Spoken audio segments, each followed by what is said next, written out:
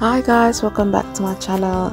Okay, today we'll be making baby ratatouille. It's a simple dish and super easy to make and prepare. My name is Patience. If this is your first time to my channel, you're so welcome and thank you so much for coming. Please don't forget to subscribe so you know when there's a new upload. Okay, these are all the ingredients I'll be using for this dish. As you can see, it's peeled, washed, diced accordingly.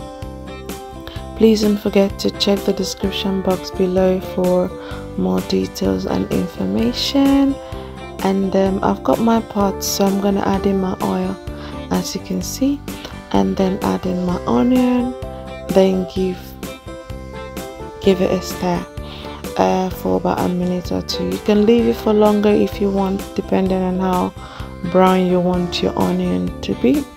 I'm going to be adding my ingredient one after the other. You can just add the whole vegetable and then stir it in, but this is how I prefer to do it.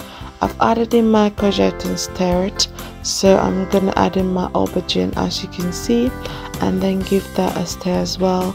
Then my pepper, stir it in too, and then the last and final ingredient, which is the chopped tomato, and add this in and then give the whole ingredient a stir, or the whole vegetable a stir.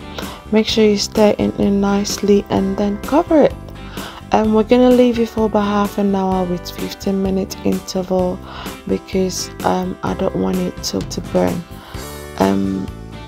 Also, this is 15 minutes after, so I'm gonna just stir it and then cover it again to boil for another 15 minutes. And there you have it, guys. It's nice and ready.